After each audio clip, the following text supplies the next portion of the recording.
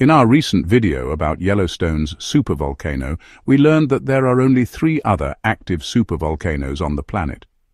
But what if I told you that North America is actually home to another? And not just any volcano, mind you, but one with an even bigger history of eruptions than Yellowstone. Welcome back, everyone. Today we're going to explore one of the most explosive volcanic regions in the world, the Yellowstone Supervolcano hotspot and its lesser-known neighbor, the Valles Caldera supervolcano. We'll examine how these 2 supervolcanoes formed, why they might erupt again, and the incredible power that they hold within them. You won't want to miss this episode, so let's get started. The Yellowstone supervolcano is the crown jewel of the Yellowstone National Park, drawing visitors from all over the world who come to witness its geysers, hot springs, canyons, and of course, the Grand Prismatic Spring. It's also home to one of the largest active volcanoes on Earth. Yellowstone lies at the center of the Yellowstone National Park, which encompasses over 2.2 million acres of land. The park was established by Congress in 1872, making it the first national park in the world. It's home to more than half of the world's geysers and approximately 450 species of plants and animals. This includes some rare and endangered species, such as the bald eagle, gray wolf, and grizzly bear. But amidst all this beauty and wonder, Yellowstone also holds a darker secret beneath its surface. The Yellowstone supervolcano has had 3 major eruptions in the past 2 million years, and scientists believe that it will erupt again one day. When it does, it will be a catastrophic event that will affect not only the surrounding area, but the entire planet. To understand the potential impact of a Yellowstone eruption, we need to take a journey back in time to see how it formed in the first place. The Yellowstone supervolcano is located above a so-called hotspot in the Earth's mantle, an area of unusually high heat flow. This hotspot is thought to have been created when a large plume of magma rose from deep within the planet's core. As the North American tectonic plate moved over the hotspot, it began to melt, and this created a magma chamber beneath the surface. Over millions of years, this magma chamber grew and eventually became the Yellowstone supervolcano. The first major eruption of Yellowstone occurred around 2 million years ago. It was an enormous blast that ejected over 2,500 cubic miles of ash and rock into the atmosphere. This eruption is known as the Huckleberry Ridge eruption, and it's one of the largest in Earth's history. However, despite its size, it left behind very little evidence of its occurrence. That's because over time, the Earth's natural processes have eroded away most of the ash and debris. The next major eruption occurred approximately 1.3 million years ago.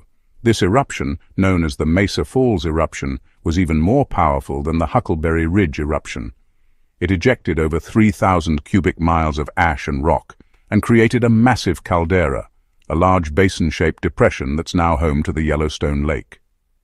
The most recent major eruption of Yellowstone occurred around 640,000 years ago. It's known as the Lava Creek eruption, and it was the most violent of the 3. The eruption column reached 18 miles up through the atmosphere, leaving behind a layer of ash that's now found as far away as Mexico.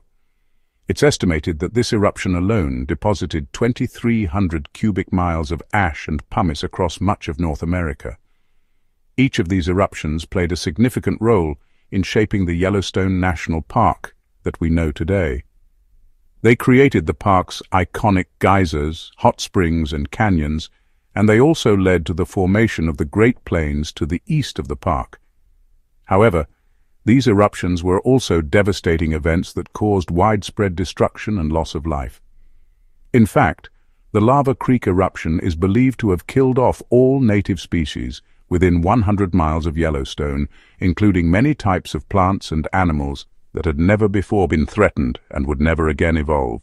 It also led to global climate change, causing temperatures to plummet by as much as 27 degrees Fahrenheit for as long as a decade. These eruptions may seem like ancient history, but they have had a profound impact on the world we live in today.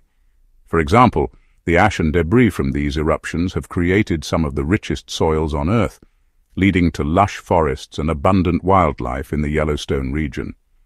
Additionally, The heat from these eruptions has created geothermal features such as geysers and hot springs, which are home to unique and diverse ecosystems.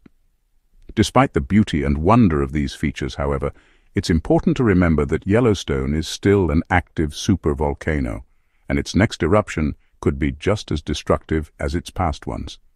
Now let's move on to our main topic for today, the Valles Caldera supervolcano. The Valles Caldera supervolcano is located in the Jemez Mountains in New Mexico. It's about 35 miles north of Albuquerque and 70 miles southwest of Santa Fe. The caldera is about 17 miles wide and 10 miles long, and it's home to the Valles Caldera National Monument, which was established in 1980 to protect its unique geology and ecology. The Valles Caldera was formed by a series of volcanic eruptions that occurred over a period of about 1 million years. The youngest and largest of these eruptions occurred about 1,500 years ago and created the Valles Caldera that we see today. This eruption was about 10 times smaller than the largest eruption of Yellowstone, but still ranks among the 10 largest eruptions in the world. The Valles Caldera is home to a variety of volcanic features, including lava flows, pyroclastic deposits, and a large maar, which is a type of volcanic crater. The caldera is also home to a variety of geothermal features, such as hot springs and geysers. One of the most notable features of the Valles Caldera is its diverse geology.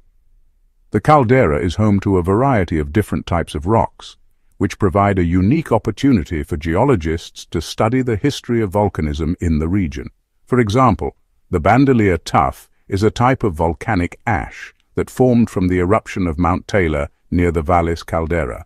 The bandolier tuff is rich in minerals and has been used as a source of pumice and perlite. The Valles Caldera is also home to a variety of unique plant and animal species. The area's diverse geology has created a variety of habitats which are home to a variety of different types of plants and animals. Some of the most notable species include the Valles Caldera fairy shrimp, a small crustacean that lives in the hot springs, and the Valles Caldera mountains, a rare species of beetle that's found only in the area. Despite its natural beauty and unique geology, the Valles Caldera supervolcano still poses a threat to the surrounding area. The supervolcano is considered to be active, and there is a small risk that it could erupt again. If it did erupt, it would be a major disaster, but the risk is very low. Scientists monitor the supervolcano closely to ensure that there are no signs of an impending eruption. All in all, the Valles Caldera supervolcano is a fascinating and unique place. Its diverse geology and ecology make it a great destination for scientists, nature lovers, and anyone who wants to experience the natural beauty of the American Southwest. You can visit the Valles Caldera National Monument, go hiking or camping, or simply take in the stunning views. Just remember that you're standing on top of a sleeping giant, and you'll be sure to have a memorable trip. So there you have it. A closer look at one of North America's hidden supervolcanoes. While it may not be as well known as Yellowstone, the Valles Caldera supervolcano is just as impressive and just as awe-inspiring. Thanks for watching. Now it's time to leave us a comment so we know which supervolcano you want us to cover next. Will it be the Campi Flegrei in Italy or Mount Vesuvius? Let us know and we'll see you in the next video.